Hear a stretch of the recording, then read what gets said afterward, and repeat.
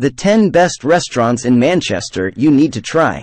From kebabs to tasting menus, curry cafes to all vegan kitchens, here's our pick of the best restaurants in Manchester. Manchester's food scene is flourishing. Following Manna's 2019 Michelin Star, the first in the city for more than 40 years, it has since also become home to 2 Michelin Bib Gourmand restaurants, recognized for their excellent value, and 1 recipient of the Michelin Green Star for sustainability. Of course, these awards aren't the only measures of greatness, and Manchester has plenty of other fantastic restaurants to prove it. Among them are trailblazing indie restaurants, under-the-radar gems celebrated by national restaurant critics, and affordable no-fuss local favorites. This city's restaurants are not to be scoffed at, and its place on the world food stage is only set to become bigger and better. From late-night kebabs to vegan delights, hidden curry cafes to mind-blowing tasting menus, here's our roundup of the best restaurants in Manchester right now. Number 1. Ozma. What is it? A classy combination of flavors and style from Oslo and Manchester, where the founders come from. Why go? You'd be hard-pressed to find better food anywhere in the city. The exquisite flavors in OSMA's menu of seasonal, locally sourced produce are matched by the stunning presentation and a lovely, welcoming team. With its sumptuous small plates, delicious Sunday roasts, and a fine daily lunch menu, Ozma is a fantastic addition to the increasingly impressive North Manchester restaurant scene. Number 2. The Sparrows. What is it? A cozy restaurant serving a variety of handmade European dumpling and spätzle dishes. Why go? Oh, so many reasons. The staff, who are lovely. The setting, which is warm. Oh, and then there's the food. If you're unfamiliar, spätzle is the Sparrow's speciality. Egg noodles that are common in South Germany, Austria, Switzerland, and the Alsace. Meanwhile, a more Eastern European flavor is brought in with the dumplings menu.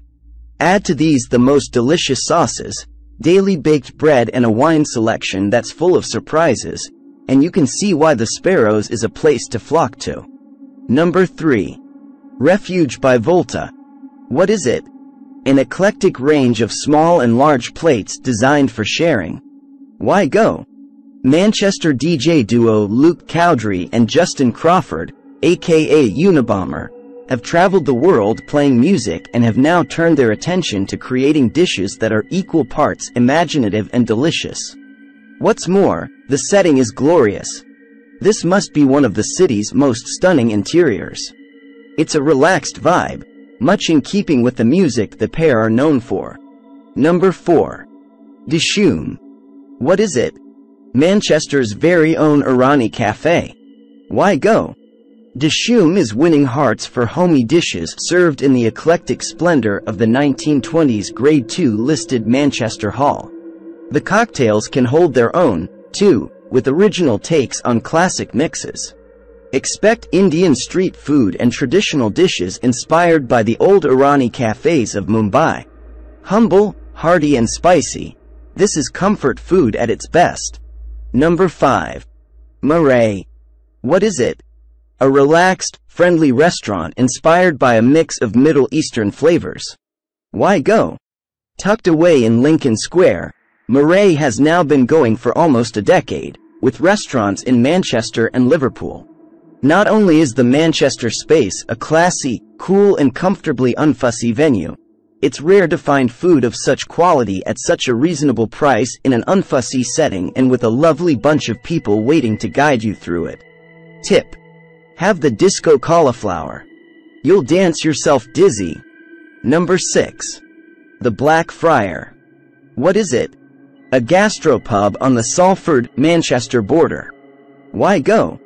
Named after a Benedictine monk who promoted the healing power of people getting together for food and a drink, Salford's Black Friar has had several incarnations.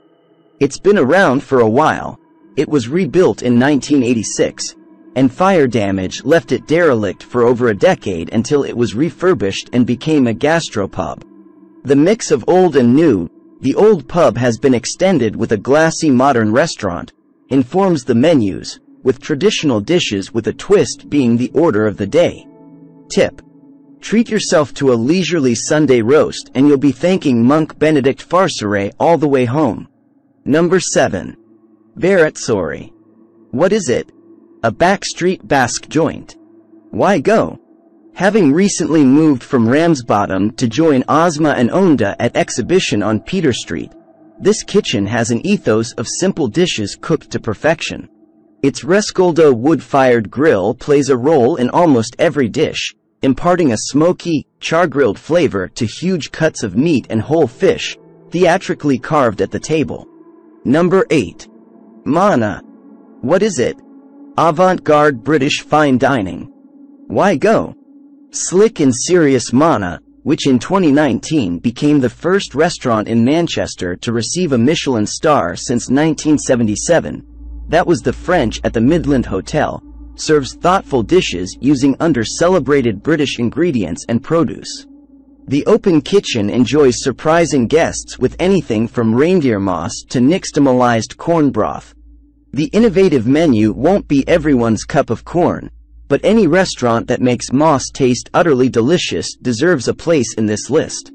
Tip: this place is reservation only and books out months in advance, so plan well. Number 9. Where the light gets in. What is it? A modern, airy dining room serving meat-focused small plates. Why go? Off the tourist track but well worth the pilgrimage, Where the Light Gets In has really earned its Michelin Green Star. The passionate team operates in the loft of a lovingly restored Victorian coffee warehouse in Stockport, and many of the ingredients are sourced from their own nearby farm. There's no denying you'll spend some serious money here, but is it worth it? Yes, it is. Tip: visit its pop-up bar and vinyl night for a more affordable taster. It's hosted in their staff room, complete with ironing boards and coats, on select weekends. Number 10. Greens. What is it? The oldest and best vegetarian restaurant in the city, in West Didsbury. Why go? It was set up by celebrity chef Simon Rimmer back when he was all chef, no celebrity. He and business partner Simon Connolly ensure that food is delicious and the atmosphere is relaxed. The decor is warm and welcoming, and so are the staff. It's a fantastic restaurant, fully deserving of its many awards. Thank you for joining us on this culinary adventure. If you enjoyed this video, don't forget to like, subscribe, and hit the notification bell for more exciting content. Until next time, happy dining!